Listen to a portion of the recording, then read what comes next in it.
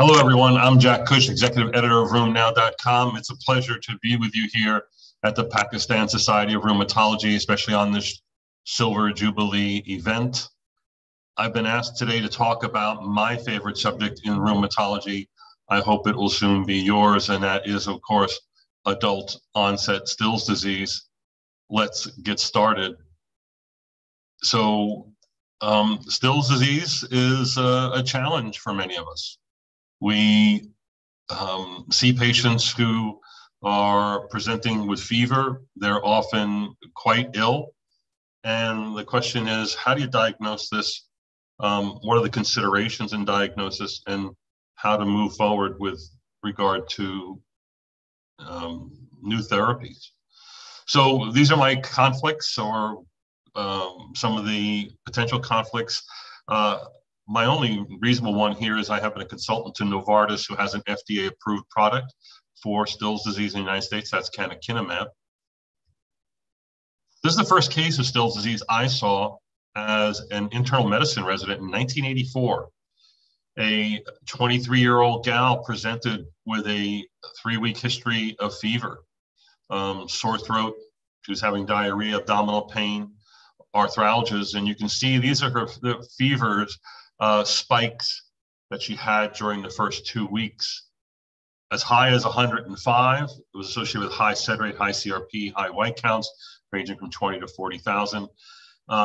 Obviously, after exclusion of other etiologies, this wasn't a hard diagnosis, even back then in 1984. And I'll remind you, the condition really only had been described in 1971. The question is, how do we make the diagnosis? So that's a question to you. Can you make a diagnosis of Still's disease with a test? Can you confirm it with a test? I left out the word test on this question. And the answer, of course, that you have to choose from is yes or no, true or false. And the answer is false. There is no confirmatory test that one can order to diagnose this condition. I want to confirm that. There is no diagnostic test. Still's disease is a systemic inflammatory disorder. It's a syndrome, and as it does not have a clear etiology or diagnostic test or pathology, it is therefore a syndrome that you make after considering the presentation and excluding some other conditions. It's typically, as you know, a juvenile disorder, systemic juvenile idiopathic arthritis, SOJA or SJIA. But when it continues beyond age 16 up to age 35, you should consider something like adult Still's disease. Its key symptoms are quotidian fevers, evanescent rashes, polyarthritis, a sore throat that's prodromal, meaning it happens at the onset, serositis, organomegaly, high white counts, and very aggressive, very marked elevations of sed rate, CRP, and other acute phase reactants, of which ferritin is only one. So in some, this is a diagnosis of exclusion. The disease itself has a systemic onset, and then it can go into remission and then have systemic recurrence. We could call that a polysystemic or polycyclic systemic. But some patients will develop the onset of systemic disease followed by chronic inflammatory arthritis. Either way, this condition can give you long disease-free intervals. The longest one I've ever seen is 40 years. The patient I just showed you, the 23-year-old, she was sick from ages 9 to 12 with an undiagnosed febrile illness, which in retrospect was systemic JIA. So she had an 11-year disease-free interval before the disease came on out of the blue quite suddenly. If you consider systemic JIA and the adult continuation of the disease, adult Still's disease or adult-onset Still's disease, all the manifestations are exactly the same.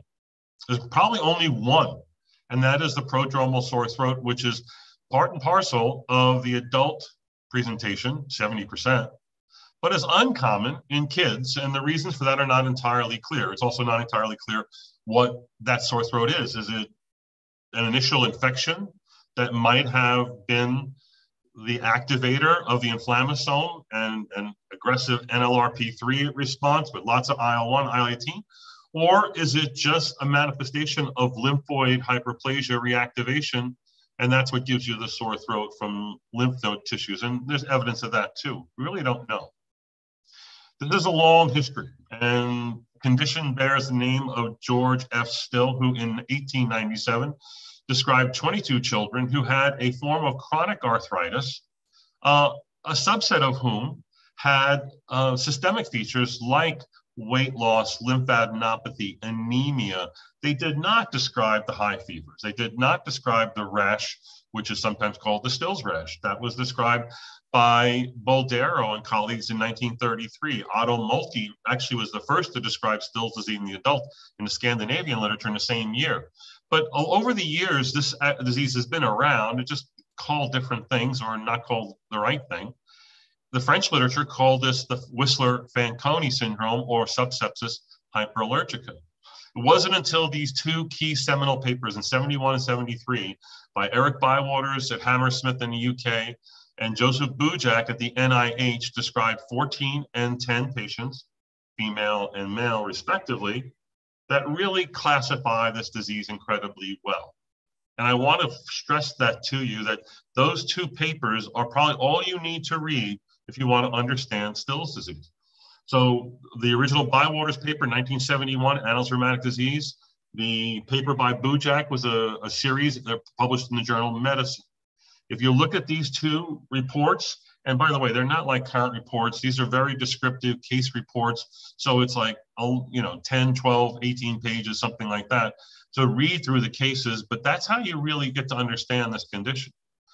Early on, the Bywaters report, it was all females. Later on, Bujak was all males. Turns out it's equal between the sexes as to who gets affected, both in kids and adults. Again, this is the adult continuum of the juvenile disorder, hence it's less common in adults than it is in children, but yet it behaves the same. Once you start making this diagnosis after age 35 or after age 50, you're on your own. It's probably not going to fit. You must have, and a subset of these people actually have a prior history of systemic JIA, as did my patient that I presented at the outset. You must have the triad here, the quotidian fevers, the rash that comes and goes, the polyarthritis. That's almost required for the diagnosis for you to seriously consider this diagnosis. Many of you make this diagnosis because you have an undiagnosed fever, some systemic manifestations, and you're a rheumatologist. Well, that would be the wrong thing to do. Right? You need to actually meet criteria, which requires these three. Other features I've already mentioned to you, and they were prominent in these two case reports. This is the fever that was in the Bywaters paper. It's spiky, it's up and down. It returns to baseline, meaning below 99 every day. That is what is the definition of a quotidian fever is. This is a very common disorder. If you work in a major medical center, you're going to see one or two of these a year. Based on the epidemiology, what we know, the incidence rate is about 1 case per 100,000. And in my city of Dallas, Texas, we can expect to see almost 19 to 20 cases per year with Still's disease. Yet, even though I'm like the self-declared world's expert in Still's disease, I don't see 19 cases a year, and I should be. They kind of end up in a lot of different places and maybe not in your hands until it's too late. As you can see, as I said earlier, this is the adult continuation of the juvenile disorder. So mostly in the 20s, some in the 25s, 30s, a few in the 30s. After age 35, you see very few cases. After age 50, 9% of cases were going to have Still's disease. Now, more recently, many people are starting to make this diagnosis in the elderly. I guarantee you they're incorrect diagnoses. They're not based on criteria. They really have no long-term follow-up. I think these are very rational, reasonable numbers. 75% of cases will have their onset before the age of 35. So again, I can't stress enough the triad. Fever of greater than 39 degrees centigrade, equal to or greater than, and also or 102 degrees Fahrenheit. Evanescent rash means it comes and goes. It changes day to day. That's about the main description there. Polyarthritis, it can look like rheumatoid. It can have small joints, large joints. It can be symmetric. It can be progressive. It'll stay progressive in some subset of patients. Let's get into the triad symptoms and describe those a little better. Quotidian fever means it rises above 102 Fahrenheit or 39 degrees centigrade and then returns to baseline. It happens once a day. The amazing thing about this condition is it happens at the same time every day. It's never in the morning. Morning is when you have your highest levels of endogenous cortisol. So if you see fever at 7 a.m., you're dealing with infection or malignancy and not Still's disease. It's incredibly rare. The spikes of Still's disease that happen at the same time in every patient every day are usually late at night, 10 to 2 a.m., or late in the afternoon, 4 to 5, or occasionally late in the morning, 11 to 12 in the morning. And then it repeats it again tomorrow. The patients can look at the clock and tell you when it's going to happen. And it happens first with a shaking chill, rigors like you can't imagine. And then they throw off all the covers because they get this high spike, and they go up to 104, 105 degrees Fahrenheit. And when it starts to come down, they defervesce. So when you see them on morning rounds, they may look normal. They may not look as sick as they were last night. There's a few more examples of the high spiking fever, both from the Bywater's paper and my original case. You can see my original case actually has a high baseline. That's called a remittent pattern, a little less distinctive here, but usually a little sicker patients. When you start to give anti-inflammatory therapy, salicylates, and then later on steroids, you start to see the more typical pattern of daily spikes, or going from twice daily spikes to once daily spikes, and then going from daily spikes to intermittent spikes or lower grade fever as you start to add in steroids, et cetera. Rash, the evanescent salmon pink rash, is also called a rheumatoid rash or the Still's rash throughout the literature. It does change day to day. It does tend to be maximal or most likely to appear during febrile time points. It is a faint erythematous salmon pink in some people. It can be macules and papules that can have confluence. It really does look like a viral example. It's a viral morbilliform looking rash. It never happens on the face, never happens on the palms or soles or hands. It is an extensor extremity and truncal and V-neck rash. It can have the associated features of dermatographism and Kebner phenomenon.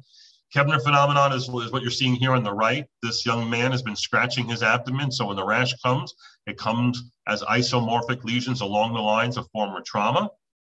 And Kebnerization is if you take a pen and you scratch the skin, you get a wheal and flare that takes a long time, an hour or more to go away. Urticaria and pruritus is very common. 40% of patients with Still's disease, kids and adults, will have urticaria or pruritus that can be intense. This is a common feature amongst the autoinflammatory syndromes. So don't believe because of this, it can't be Still's disease. As I said, uncommon is rash on the face, palms, soles, dermal plaques. Alopecia, enodosum, Raynaud's has been described, but these are rare. Here's some pictures. There's a patient of mine who has a rash almost in a V-neck distribution. She did not have myositis, right? You can see over her right shoulder, she has a wheal and flare of dermatographism where she scratched herself. And that's actually, it could be Kebnerization as well. But again, maculopapular. Here's another one, that same man I just showed you, more young adolescent. He has a protuberant abdomen from hepatomegaly, and he has a rash that comes up with fever. Here's a patient of mine with a faint rash over the anterior chest that's more faint red or pinkish. Let's talk about the arthritis, which is true about joint involvement in Still's disease. Oligoarthritis is more common than polyarthritis. Your second choice, sacroiliitis in 10%. Third choice, seropositivity leads to erosive polyarthritis. Fourth, 10% develop an erosive polyarthritis. And 50% develop carpal ankylosis. Answer down. The answer is half of patients will develop carpal ankylosis. About a third of patients, 25 to 30, 33%, will develop a chronic polyarthritis that'll look like RA, right? And maybe half of those will be erosive, but we don't have firm numbers on that. Sacroiliitis doesn't happen. Oligoarthritis should make you question the diagnosis. Seropositivity is not part of this condition. They're supposed to be seronegative by definition. So common features at the outset are arthralgias, myalgias, but they should evolve into arthritis within the first 3 months. It's usually additive and polyarthritis. The graph on the right shows you the onset. On the left, what happens in the first 6 months. This is taken from the paper that I wrote with Tom Metzger in Pittsburgh on 21 patients. So you can see on the left, 18 out of 21 had wrist involvement, 14 elbow involvement, 11 shoulder involvement, 11 and 10 with PIP and DIP involvement. And then over time, it settles down in the course after 6 months to wrist, knees, shoulders, hands, etc. Right? So it looks like RA.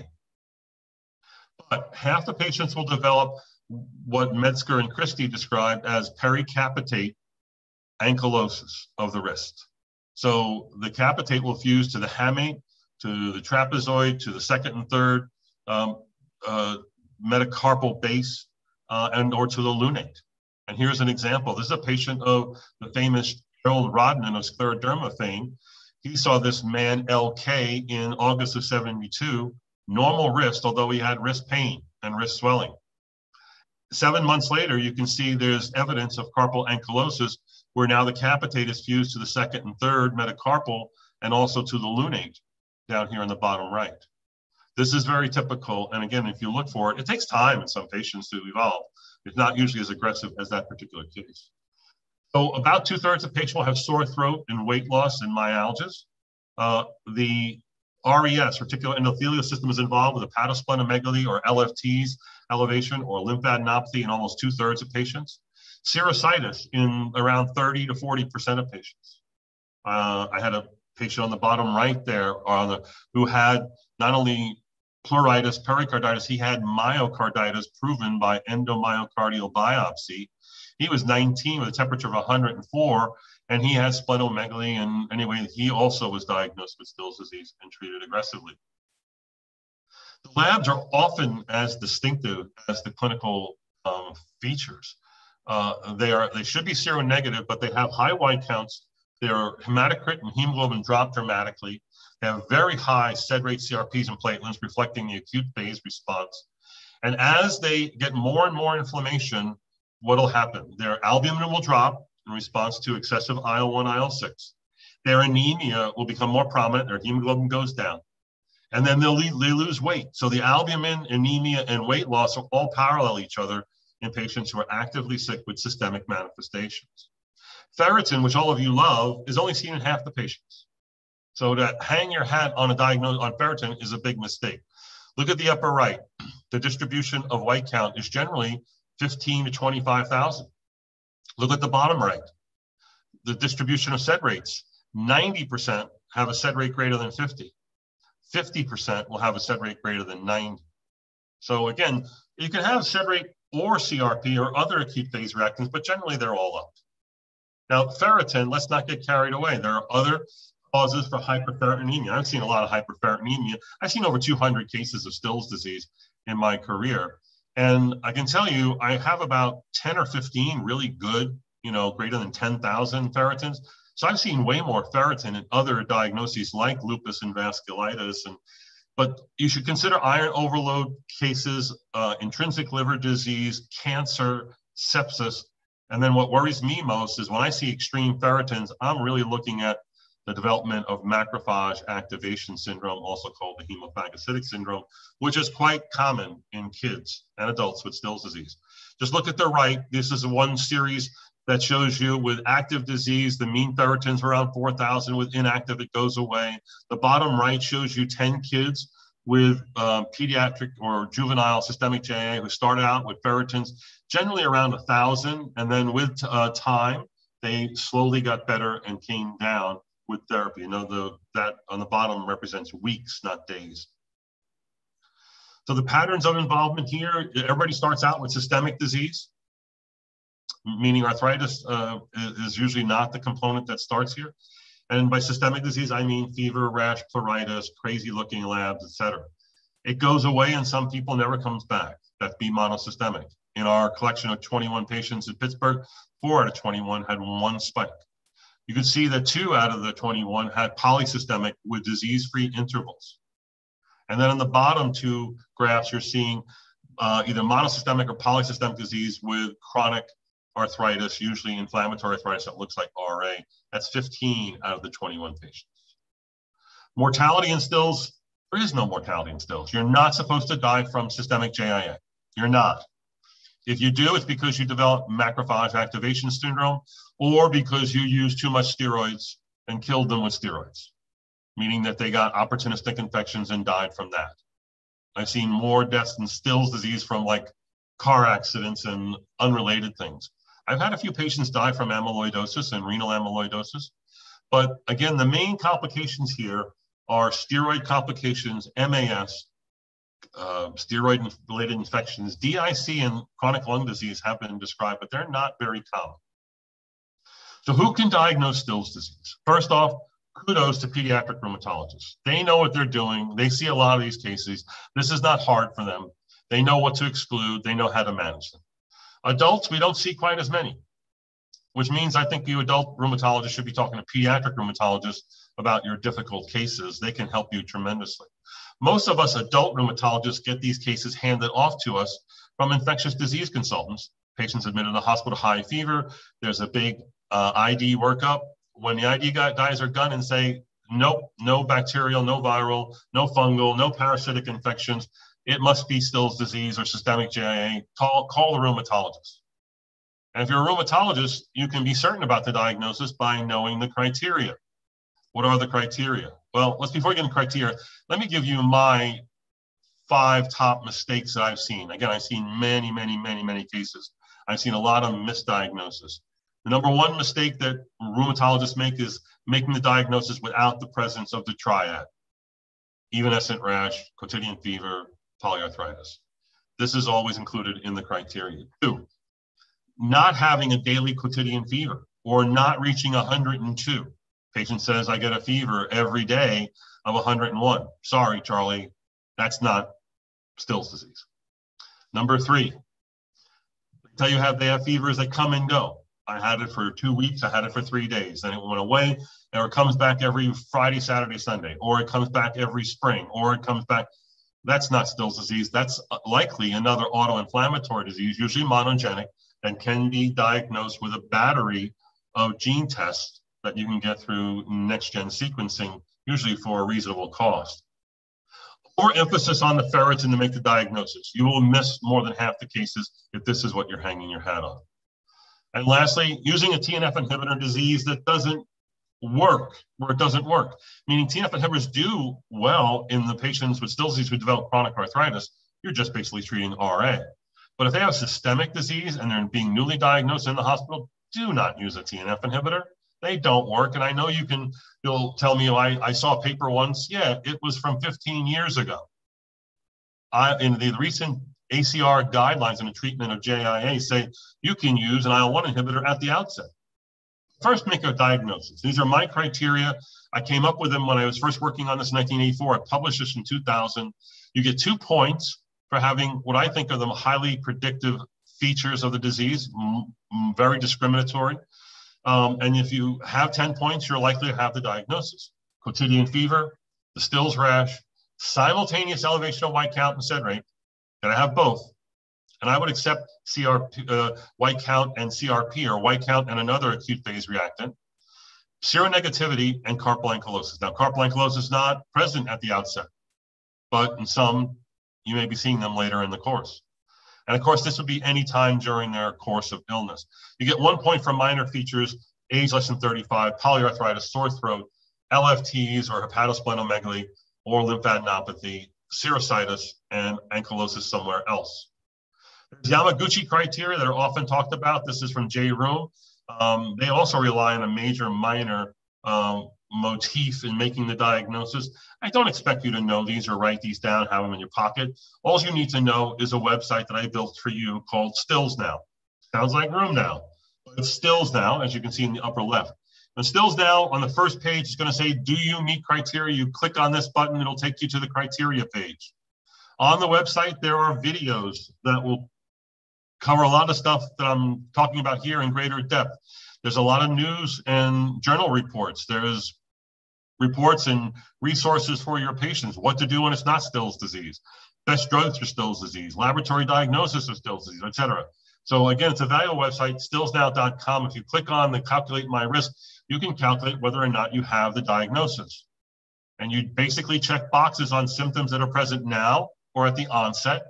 And the website will tell you whether you meet Cush criteria, Yamaguchi criteria, or ILAR criteria. I think you'll find it useful, stillsnow.com. How do I assess activity? Basically, sed rate, CRP, white count, and LFTs are what I watch most closely, right? And those tell me how active the patient is. If they just have arthritis, it's what you would normally do for RA. But if they have systemic disease, the simple things work really well. And you can see on the right, in this one study, it showed that more predictive than ferritin, sed rate, and CRP is NLR, the neutrophil to lymphocyte ratio. It's usually quite low, but if it's greater than 3, they're very inflamed. If it's greater than 5.86, they're at high risk for macrophage activation syndrome. The other thing I'll tell you here that you'll see nowhere else is highly valuable biomarker is the aldolase. Not CPK. You can do CPK and aldolase. The CPK will be normal. But patients who have an IL-1 driven autoinflammatory disease or Still's disease or systemic JIA, the aldolase will be high when they're active.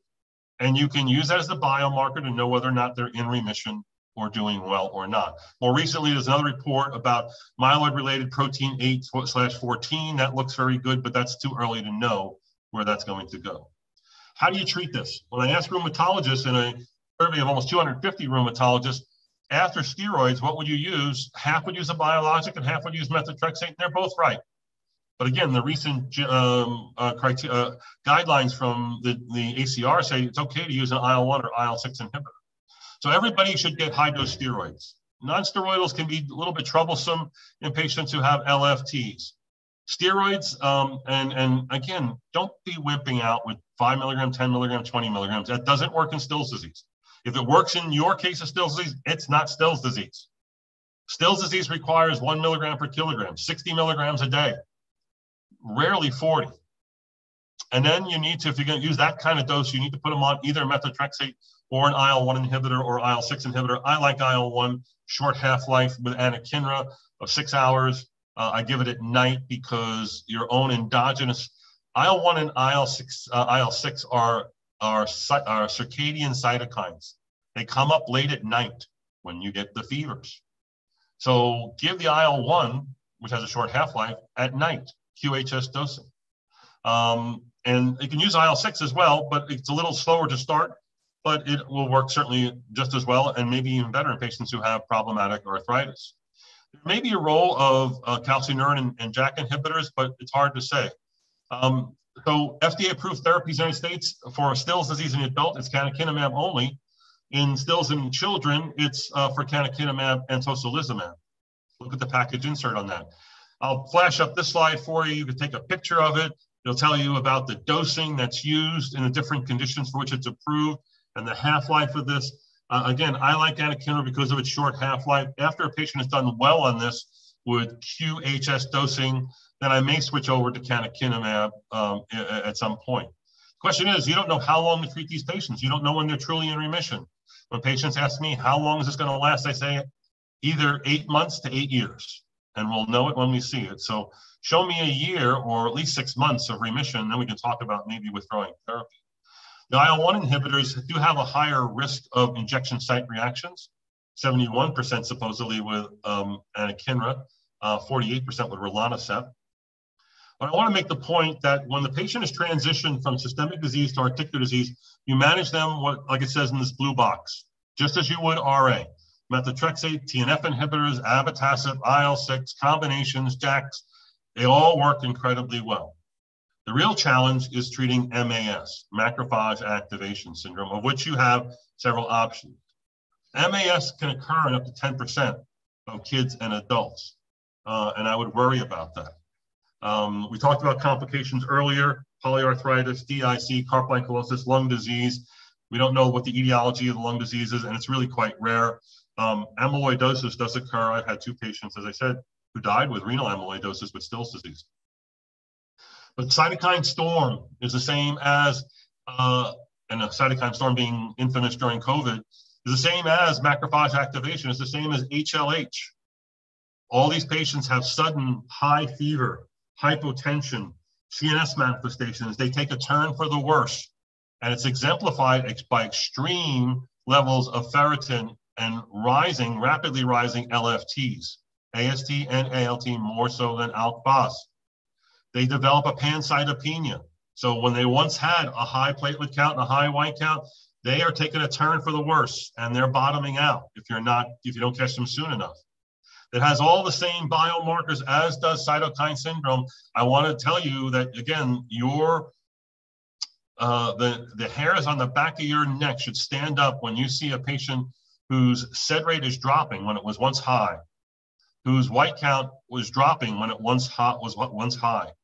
And now the CRP and the ferritin are going even higher. Uh-oh, this is macrophage activation. The earlier you make the diagnosis and intervene, even if it's not complete, and there are criteria for this that I don't think are worth your looking up, you should treat if you suspect.